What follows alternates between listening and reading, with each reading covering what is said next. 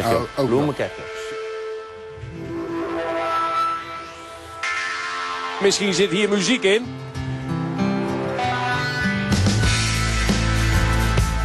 En wat een briljante redding ook van Gomez. Lange Jan uit Oldenzaal. Die kopt daar PSV op voorsprong. Jawel.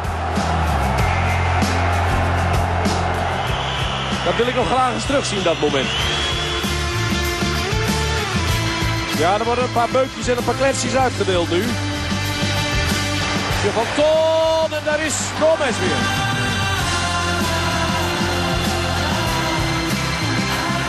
En daar is de 2-0. Jawel, daar Marcus Beasley maakt het karwei voor PSV hier af.